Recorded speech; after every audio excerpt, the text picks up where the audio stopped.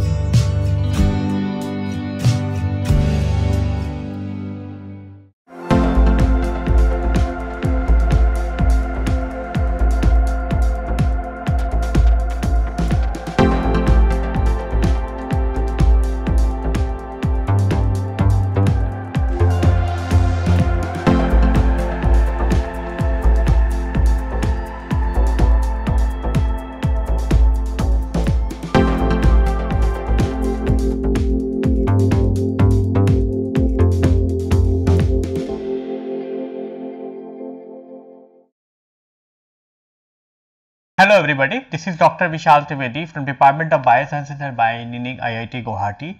And what we were discussing about the living organisms. So if you recall, in the previous lecture we discussed about the classifications of the living organisms, and in that context we discuss about that how the organisms are being classified into the different kingdoms and what are the different properties of these kingdoms and so on. And subsequent to that we have also discussed about the different types of ways in which the people are keeping the nomenclature of these organisms and so on. So, to better understand the classifications of the living organisms, we took the example of the two different classes of or two different kingdoms, how we can be able to classify the kingdom.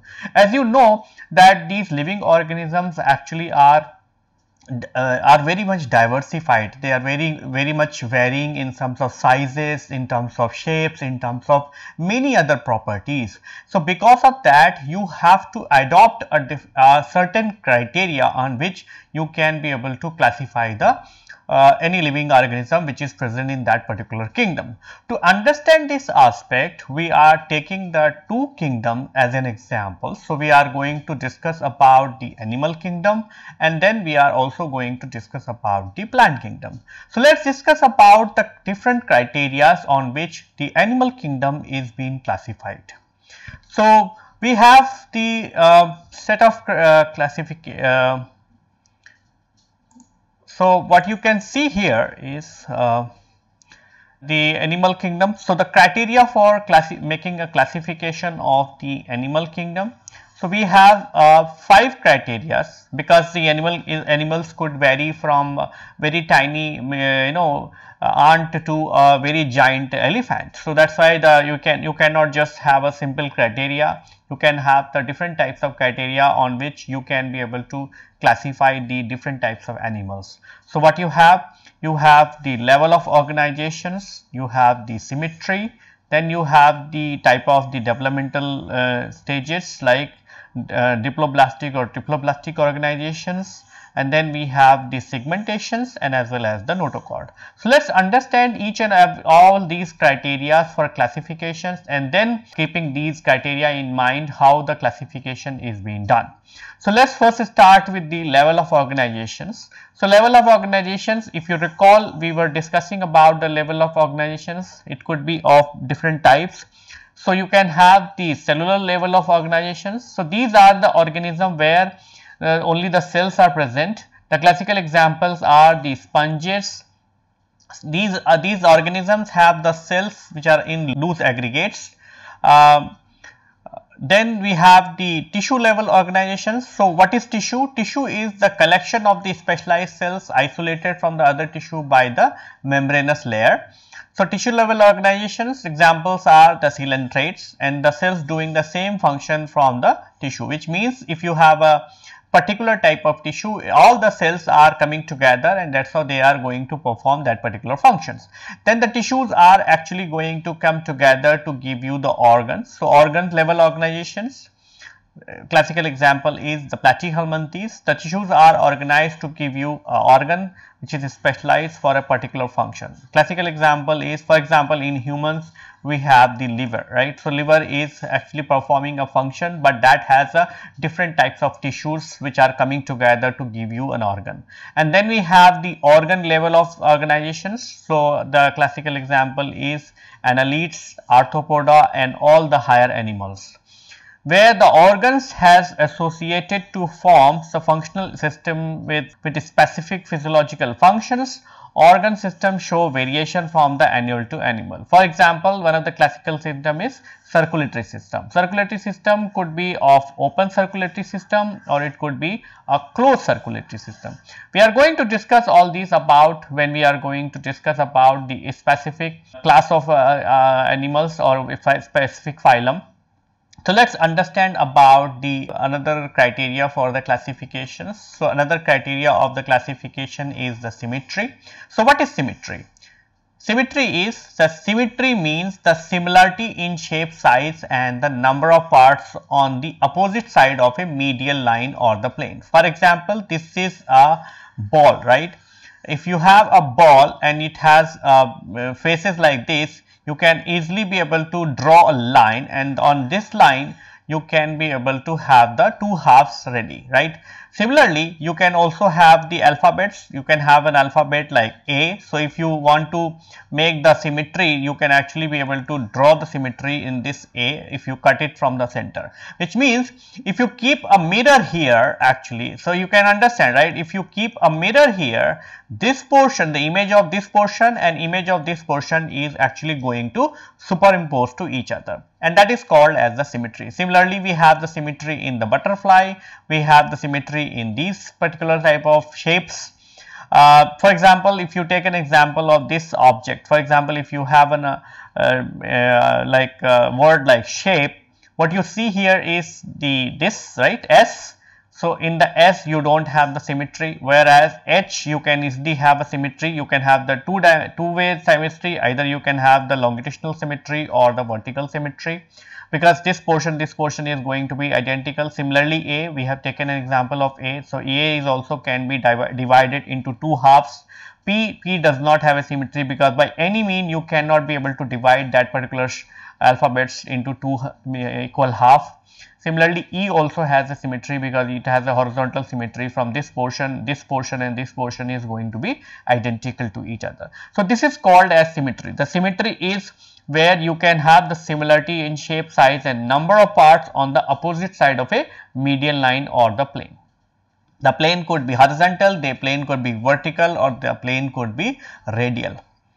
So, based on this you can have the different types of symmetry. You can have organisms which does not show any kind of symmetry. For example, you can have the organisms like so this is like, you can see this is a symmetrical organism, right. You have this portion and this portion is symmetrical in nature, whereas this is the organism which does not have a symmetry, because this portion is bigger and this portion is smaller.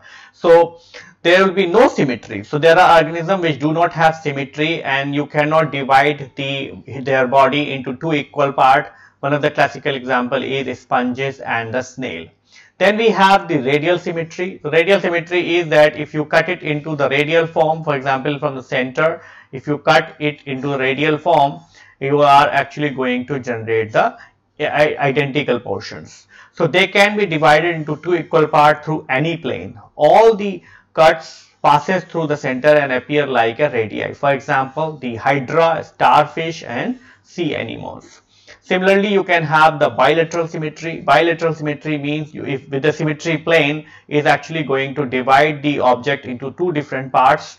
So, animal can be divided into two equal parts through one plane. Classical example is dog, the frog and the humans. So, this portion and this portion is actually going to be divided. For humans also we can easily get the bilateral symmetry from the center of our nose, right. So, if that plane you use, that is actually going to divide. So the third criteria is the developmental stages. So you can have the two different types of membranes for the in the different developmental stages. So the mass of cells during the developmental stages get arranged either into the two membrane or to the three membrane stage as the germinal layer. So you can have the organism which are diploblastic animals like the two layers. So where you can have the outer ectoderm, right, outer ectoderm and the inner endoderm, which are separated by the mesoglia. One classical example is Cinderia. So this is the diploblastic animals, right, where you can have the ectoderm and the endoderm, which are clear layers, but they are separated by a mesoglia. Similarly, you can have the triploblastic animals. So triploblastic animals are going to have the three layers as the germ layer, where you can have the outer ectoderm and the inner endoderm and the middle mesoderm. So this is going to be a clean and clear middle layer. So you can have the three layers. One this is called the ectoderm, this the inner side it is called endoderm, and the middle one is called as the mesoderm.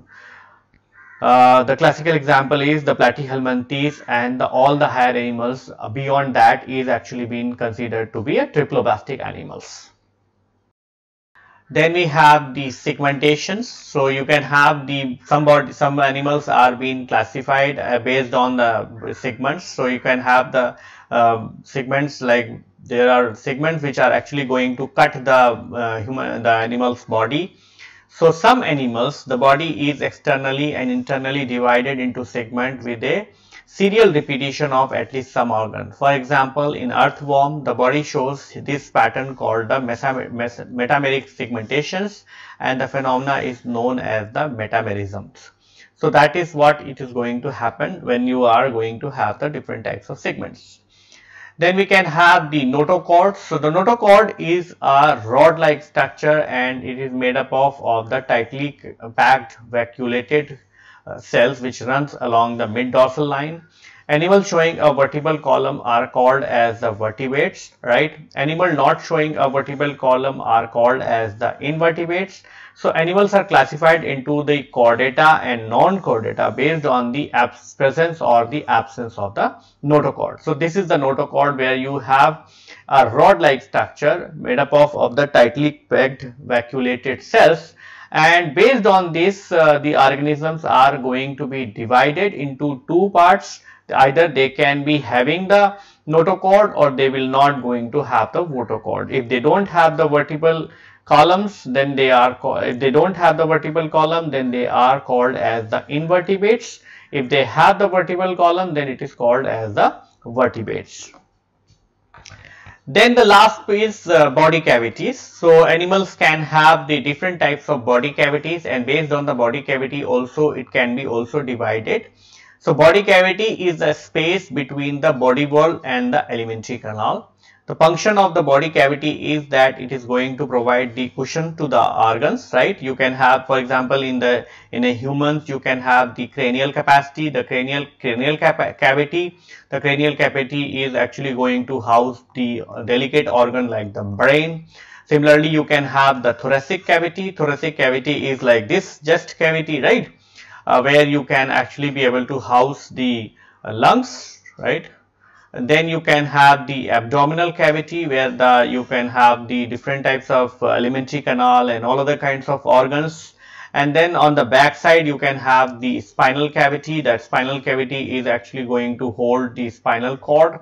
And then you can also have the pelvic cavity. The pelvic cavity is actually going to hold the urethra and all other kinds of delicate organs. And then we have the abdominopelvic cavity, which is actually going to have the kidney and all other organs. It allows the internal organs to grow and move independently from the outer body wall. So based on the body cavity, the organisms can be divided into different parts or different types. They can be acoelomates. Acoelomates are the animals which do not have any body cavity. These spaces between body wall and the alimentary canal is filled with the parenchyma. For example, the platyhelminthes. So in the platyhelminthes are acoelomates because they don't have the space between the body wall and the alimentary canal. So this is, you would see, this is the digestive system, this is the alimentary canal, and this is the body covering, right? But in between there is a no space which is filled, right? This is a space which is filled, right? So there is no body cavity. Then we have the pseudocoelomates. The pseudocoelomates are the animals which show false body cavity, which is lined by the patches of the mesodermal cells. The false cavity is called as the pseudosole, for example, the SK helminthes. So in a pseudocoelomates, you have the outer body covering, and then it is actually having a tissue filled region which is called as the mesoderm, and then it has a digestive tract. So it has a body cavity, but that is called as the false body cavity or the pseudocoelomates. And then we have the coelomates, and the coelomates are the animals which have the true body cavity present in the triploblastic animals. These mesoderm splits into two layers enclosing a body cavity called as the coelom. The cavity is filled with the fluids known as the coelomic fluid. In cockroach, the body cavity is filled with the blood and the cavity is known as the hemocoel. So coelomates, if you cut a coelomates, what you're going to see here is, this is the body covering, right, which is the outer layer, and then it is going to have the tissue filled region which is called as the mesoderm, and then it is going to have the digestive tract. This is the digestive tract, and outside this digestive tract what you are going to see is actually a coelom, right, or body cavity. So that is what is, so based on the body cavity, the animals are going to be classified according to the whether the body cavity is present or absent. Now, keeping all these criteria into the picture, all the organisms which are present in the kingdom Animalia are being divided into the different pairs. For example, based on the level of organizations, it could be a cellular level of organizations or to the tissue level of organizations. So if it is a cellular level of organizations, then you are going to go ahead with the another criteria whether the system is symmetrical or asymmetrical. So if it is a asymmetrical, then you are going to say about body cavity, whether the body cavity is present or not. If the body cavity is not present, then it is considered to be a coelomate. And all these three criteria you have going to reach to the first phylum, which is called as the Porifera. So let's discuss about the Porifera. So Porifera, the phylum Porifera are actually the animals. The Poriferas are the all aquatic, mostly marine, except one family which is called as the Spongillati, which lives in the fresh water. So all these animals are found in marine. They are sessile, which means they don't grow, they don't be moving to each other, moving from, and they are sedentary and grow like a plant. So they actually are attaching to a surface, and then they are growing like a plant. The multicellular organisms, they are multicellular organisms with the cellular level of organizations. So there is no distinct tissue or the organs. They consist of the outer ectoderm and the inner endoderm with an intermediate layer of mesenchyme. Therefore, it is a diploblastic animal. So they don't have the triple layer, they don't have the third layer, which is the mesoderm. Instead of that, they have a mesenchyme. Then the contractile vacuoles are present in some freshwater forms. The sponges possesses a high degree of regeneration, which means even if you take the sponges and if you crush them, they actually have the ability to reorganize themselves to produce the fully functional organisms. The organization of the sponges are grouped into three different types. It could be ascon type, it could be cycon type, and it could be leuconoid type due to the simple and the complex form. There are several examples. You can have Diclethera, you can have cycon, you can have granita, you can have Eucalyptella, and all these.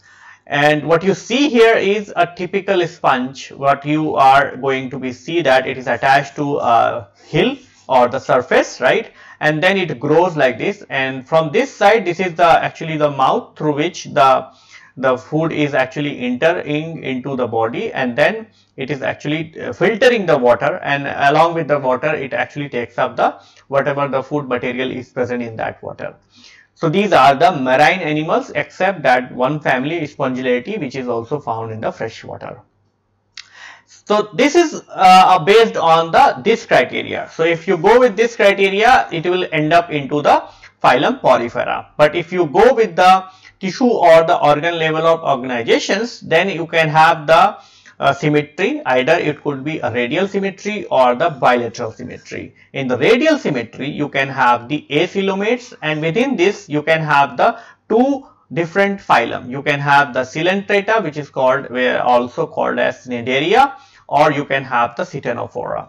So let's discuss about the Coelenterata, and then we are going to discuss about the Ctenophora. Coelenteratas are colonial or the solitary forms. So this means they are going to form in the bunches, or they are going to be formed as individuals.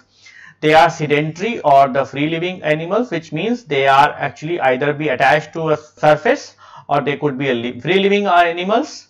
They are mostly marine but could be found in the fresh water like the hydra. Body is readily symmetrical, right? Tissue level, it has a tissue level organization, except that the cellular level organization present in the porifera. Then the body cavity is coelentron, helps in the digestion and circulations. It has two different types of bodies. It has a polyps and a medusa, and polyps are the sedentary, whereas the cylindrical life forms.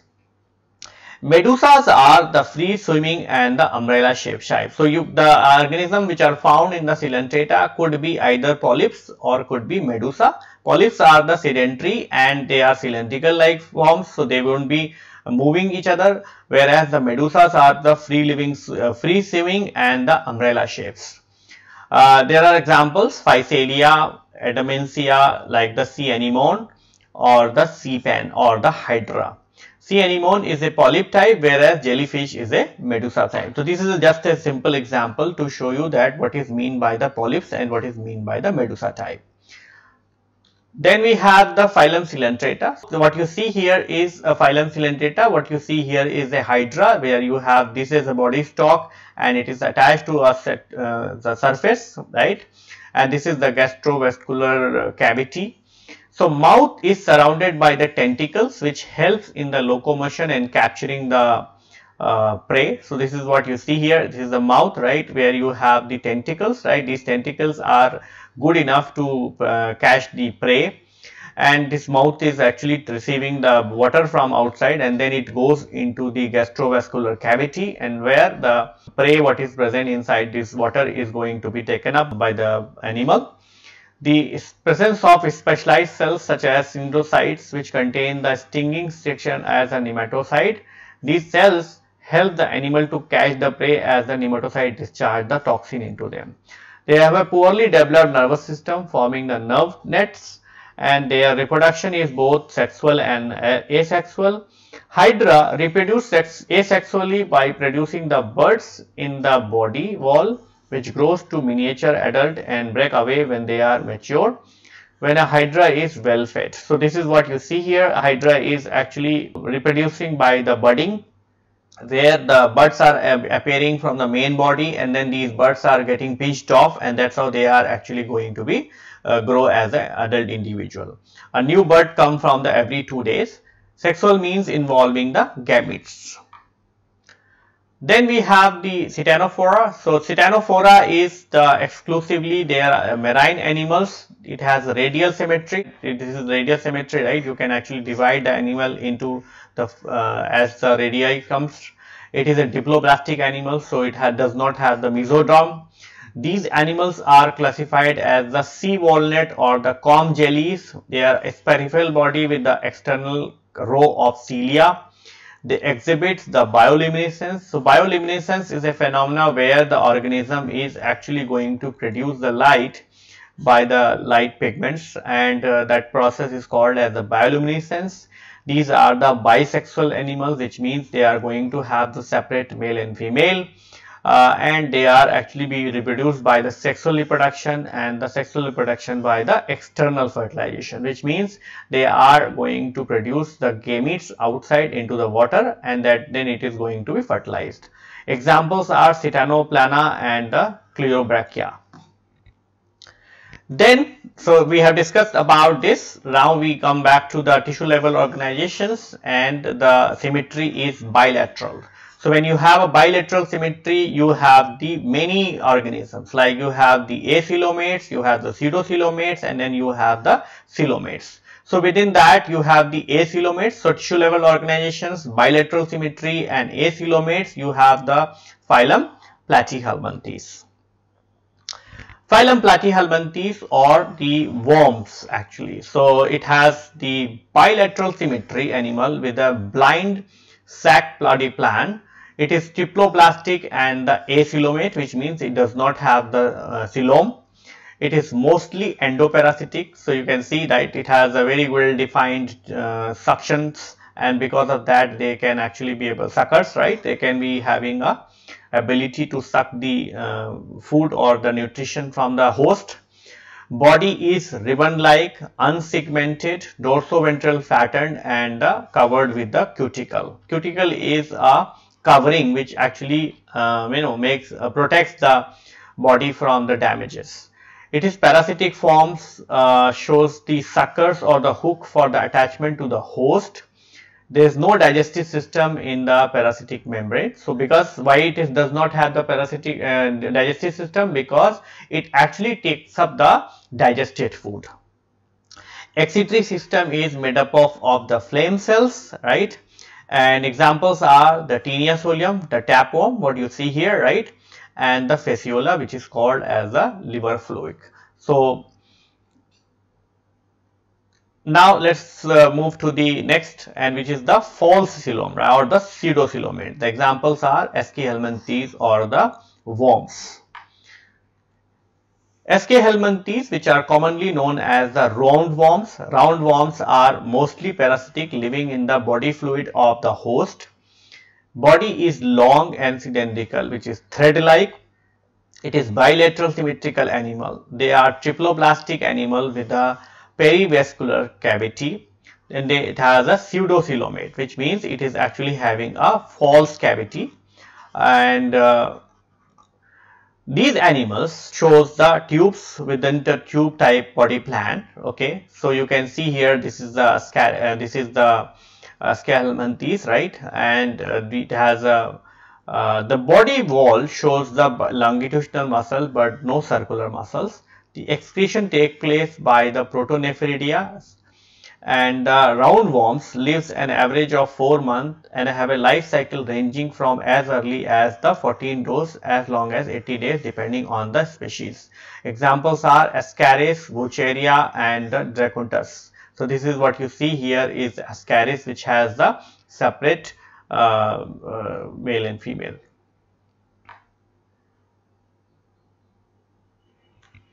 Then we come to the third one, which is the true coelomates. Within the true coelomates, we have the Annelida, Arthomeda, Mollusca, Echinodermata, Hemichordata, and Chordata. And within the Chordata, you have the all other species, all other animals like so phylum Annelida. Phylum Annelida, you have these are the earthworm and the leech, right?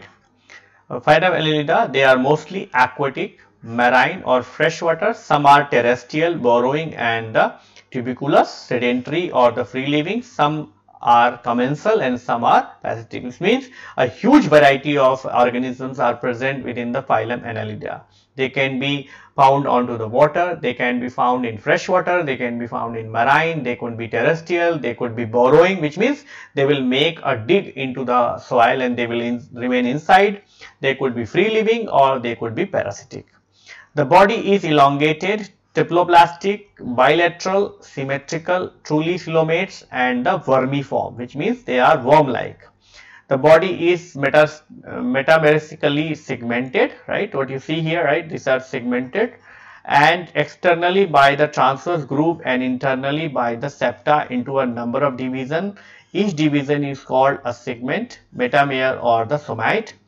Body organization is of a organ grade body, which means it also contains the organ, right? So as per the body organizations content, it actually contains the organ but not the organ system. The epidermis is of a single layer of columnar epithelial cells covered by the thin cuticle not made up of the chitin. The body wall is contractile or dermomuscular, consisting of the outer muscles and circular and inner longitudinals. Appendages are joined when present, right? So appendages are joined. Locomotory organs are segmentally repeated, chitinous bristle like CT or the kitty embedded in the skin. It may be borrowed by the lateral fleshy appendages or the parapodia. The examples are Nesseris, earthworm and the leech. Then we have the second phylum, which is called as the Arthropoda. So Arthropoda are the largest and the most successful phylum. The Arthropoda is covering approximately 80% of all the animals what is being found on the earth. Arthropodas are solitary and are colonials. They are mostly free living. They are omnipresent and bilaterally symmetrical. Body covered by a tough chitinous cuticle, so they are actually having protections. Body is divided into the three parts: the head, thorax and abdomen. In some animals, the head and thorax are fused to form the cephalothorax. The Arthropoda possesses the leg for the crawling, creeping, walking and the wings for the flying. There are examples. Examples are cockroach, butterfly, scorpions, centipede, grasshoppers and ants. This is what you see here, right? You have the insects, right? Different types of insects. You have the cockroach, right? And you have, this is the eyes of the fly, right? The sexes are separate, showing the sexual dimorphism. So you have, this is what you see here. These are two different types of sex, right? This is the female sex organ and this is the male sex organ. Then animals are oviparous and fertilization is internal, right? Development is direct or the indirect, which means in some organism the development is direct, whereas in some cases it is going through the stages of the metamorphosis. In some arthropods like the honeybee, individuals are produced by the parthenogenesis, which means without fertilizations. One of the classical example is that the queen honeybee is actually producing all other honeybees, right? And sometimes the honeybees are being produced without the fertilizations. Some arthropodas are economically important like the honeybee, silkworm, lobster, prawn, crabs, etc. Some arthropodas are harmful and the vector for the several diseases like the mosquitoes, centipede, spiders, cockroach. You know that so many diseases are being spread by the mosquito like malaria, chikungunya, dengue and all sort of, right? Similarly, we have some of the diseases which are being also spread by the cockroaches. So this is all about the discussion up to the arthropoda. Now let's move on to the discussion about the mollusca. So molluscas are the freshwater or the marine animals. Phylum Mollusca. They are essentially aquatic, mostly marine. Few are freshwater and some are terrestrial forms. They may be found as the hidden parasite in the interior of some animals. So they are actually either free living or they are also being parasitic in nature. They vary in size from the giant squids and claim to be little snail, a millimeter long, right? They have at least two characters, reticula and mantle, not found elsewhere. The body is soft, unsegmented except in this particular category. Bilateral, symmetrical, coelomate and triploblastic. They have the tissue level organization of the body organizations. The body consists of the head, foot, mantle and the vascular mass. The body is clothed with the one layered, often called as the epidermis. The body is commonly protected by an exoskeleton calcareous shell of one or more pieces secreted by the mantle, right? Examples are chiton, octopus, sepia, pila. Now what you see here is the head. Head is distinct, bearing the mouth, eye, tentacles and other sense organs except in Pletkopoda and Scaphoida. The ventral body is modified with a muscular claw-like surfaces. The food which is variously modified for creeping, burrowing and soaring. What you see here is actually a unio, and it is actually using this food. So what you see here is this is a food which actually uses it for prowling. So this is the claw-like surfaces on which it actually slips, right? Mental or the palladium is a fold of body wall that leaves between the itself and the main body and the mental cavity. The visceral body mass contains the vital organs of the body in the compact form, taking the form of dorsal humps or the dome. The body cavity is hemocoel. The coelom is reduced and represented mainly by the pericardial cavity, gonadial cavity and the nephridia. The digestive tract is simple and the anterior mouth, and it is a posterior anus. But in gastropods, scaphoids and the centipods, the intestine becomes a U shape, bringing anus to the anterior portions.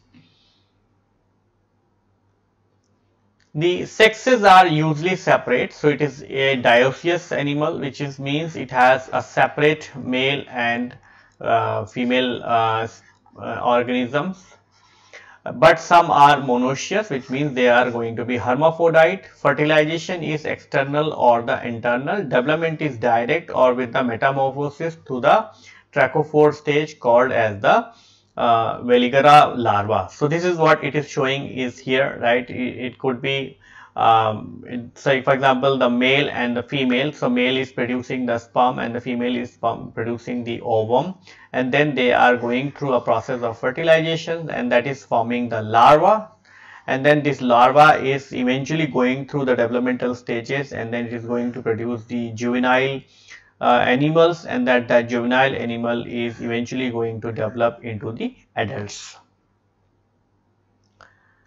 Then we have to talk about the echinodermata or the starfish, where the starfish is present. So the phylum Echinodermata, these are the spiny skinned animals. They are exclusively marine, solitary, sedentary or free living, conolian and the benthoic. They are radial symmetry with the pentamerous symmetry. So they are having a radial symmetry, right? This is what we have discussed, right? So if you draw a line from the center, you can be able to divide the animal into the equally divided parts. The bodies are sphericals, elongated and star shaped. So these are the several examples. Then body does not have a well defined head, and it has a spiny exoskeleton present made up of the calcareous plate and the presence of a water vascular system. So what you see here is actually a water vascular system in the body for locomotion. This system, the water vascular system, is composed of a canal connecting the numerous tube feet. So what you see here is actually the numerous tubes what is being connected to each other, and the echinodermis move by the alternatively contracting muscles that force water into the tube feet, causing them to extend and push against the ground. So what happens is it has the contracting muscles, and because of that in these tubes it actually fills the water, and then it actually utilizes that to bring the push forces, and that's how the echinodermata actually moves into a particular directions.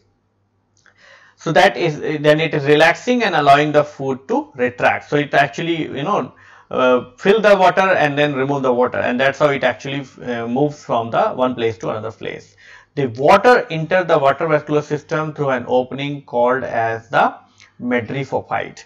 The examples of these phylum is starfish, sea urchin, bitter star and the sea cucumber. Now, echinodermata are carnivorous, which means they are actually feeding onto the other animals, and they mainly feed on the molluscas. So they actually are feeding onto the other type of molluscas. They move with their arms and the tube feet. The respiration is by the peristomial gills. Circulatory system is largely reduced. It is the open type and the heart is absent. We are going to discuss about the open and closed type. Nervous system is simple with the ring around the mouth and the radial nerve in the arms. Sexes are separate and the fertilization is external and development is indirect. They show a high level of regenerations. So, the sexes are separate, which means the male and female are going to produce their gametes, and then it is going to have the fertilization, which is going to be outside, and then after that it's actually going to go through with the different developmental stages, and ultimately it is actually going to form the adults. So this is all about the different organisms what is being present in the echinodermata. Now following this we have the two class which is called as the hemichordata and the chordata. Hemichordatas are considered to be underdeveloped chordata, or they don't have the well defined caudal vertebra. So hemichordata, these are the exclusive marine animals usually living at the bottom of the sea. They are mostly free living, some may be sedentary. Body is soft, fragile, vermiform and unsegmented. Body is divided into three parts: proboscis, collar and the trunk. Buccal cavity gives rise to a rod-like structure which is considered as the notochord by some scientists. They feed on the microorganisms which are present in the water, and they are spiny skinned animals. The examples are Balanoglossus and the Saccoglossus. So this is what you see here is a hemichordata. It does not contain a well defined vertebrae, and that's why they are also being considered as under the category of invertebrates. Proboscis helps to make the burrow while the entire body brings about the movement. Alimentary canal is complete, it is straight or the U shape.